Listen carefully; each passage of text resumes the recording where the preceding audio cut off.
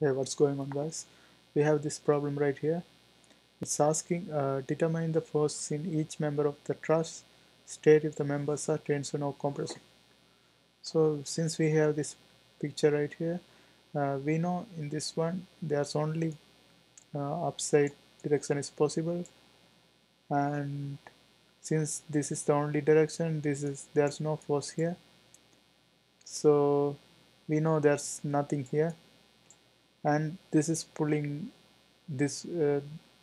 The force is this side, therefore it's going to be acting on opposite direction. Therefore we know there's nothing here too, therefore this doesn't exist.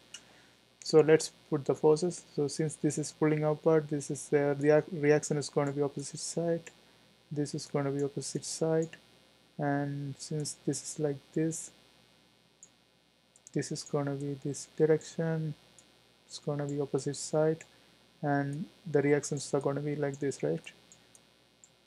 Since we have only two things to find out. One is this dA.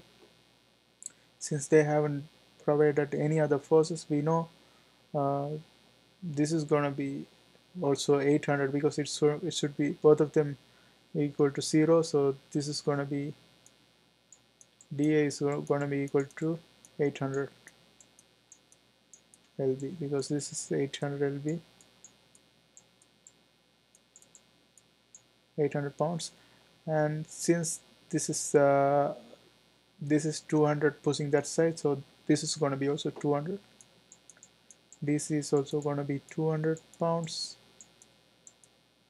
So we have nothing else to do, and they are asking whether it's in tension or compression. Since we know the arrows are facing each other, we know it's in tension. Both are in tension.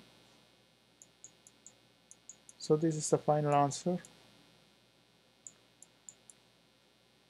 I hope you guys like this video. See you next time.